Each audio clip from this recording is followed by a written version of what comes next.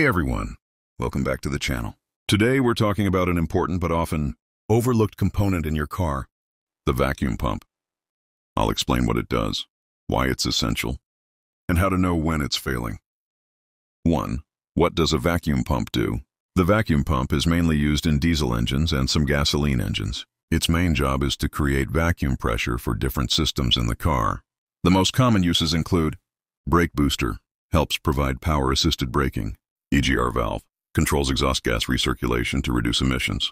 Turbocharger actuator, regulates turbo boost pressure. HVAC system, helps control air conditioning vents and flaps. 2.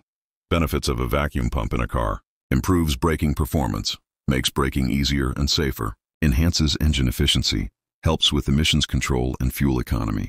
Supports turbo performance, ensures the turbocharger functions correctly. Reliable AC and vent control, ensures smooth operation of climate control. 3 signs your vacuum pump is failing. Hard braking. If your brake pedal feels stiff and harder to press, the vacuum pump may not be generating enough pressure. Engine performance issues, rough idling, loss of power or hesitation when accelerating. Hissing or whistling noises. This could indicate a vacuum leak. Check engine light. If the pump fails, the engine control unit, ECU, may detect a problem and turn on the warning light. Poor turbo performance. If your turbocharger isn't boosting properly, a faulty vacuum pump could be the cause. 4. What to do if your vacuum pump is bad? Inspect for vacuum leaks.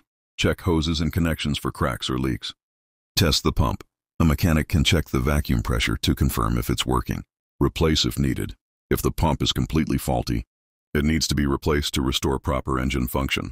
So that's everything you need to know about the vacuum pump in your car.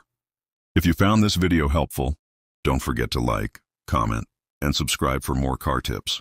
Let me know in the comments if you've ever had issues with your vacuum pump.